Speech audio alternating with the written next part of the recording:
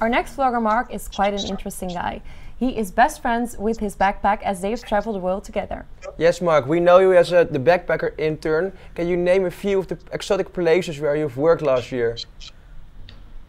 Most exotic would be Hawaii, but I've also been to a lot of places in Asia, like Kuala Lumpur, Singapore. I've been to the US to like 7 different cities.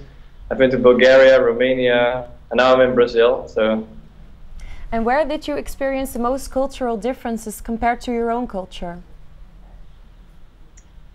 I think that would be Malaysia, because there are like 4 different main religions. So it's Buddhism, Islam, Christianity, and Hinduism, and they all live together, and it's like a melting pot. And even if you're working, you're constantly switching between all those cultures and the way how people behave. So that was quite interesting.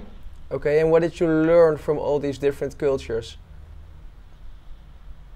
A big learning is actually that, like, no matter how different we are, that we all share the same fears and the same desires and the same hope and the same love. So actually we're all the same. And Mark, where are you going to collect souvenirs in 2015? I will start in Uruguay, then I go to Argentina, Chile, and then to Houston, and then I'll fly back to Amsterdam.